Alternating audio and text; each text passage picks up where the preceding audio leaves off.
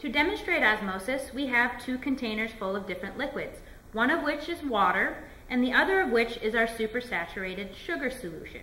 So how does osmosis work? Well, if you have two solutions of different concentrations separated by a semi-permeable membrane that allows the solvent to pass through the membrane and not the solute to pass through the membrane, then when you have a higher concentration on one side, the side that has a lower concentration will diffuse through the membrane to the higher concentration side in order to dilute it until the concentrations have equalized. This process of diffusion across the membrane is known as osmosis.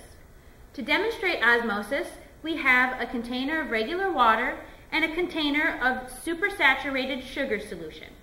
The osmotic membrane between these two will be a thin film of kidney dialysis tubing.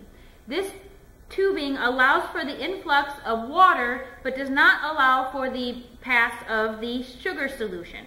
Therefore, when we place our thimble within our container of water, the situation that we have described here is now in play. We have water on one side, which is a low concentration. We have the supersaturated sugar solution on the other side, which is a high concentration, and the membrane in between will allow the influx of water to enter the sugar solution in order to try to dilute it and reduce the concentration.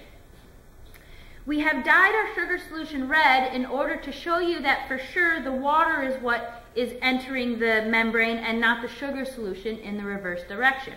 Over time, that level will rise. Therefore, we are going to start with our indicator rod at the beginning to show you where the level started, and then at the end you will see that it has indeed increased. So let's go ahead and observe that.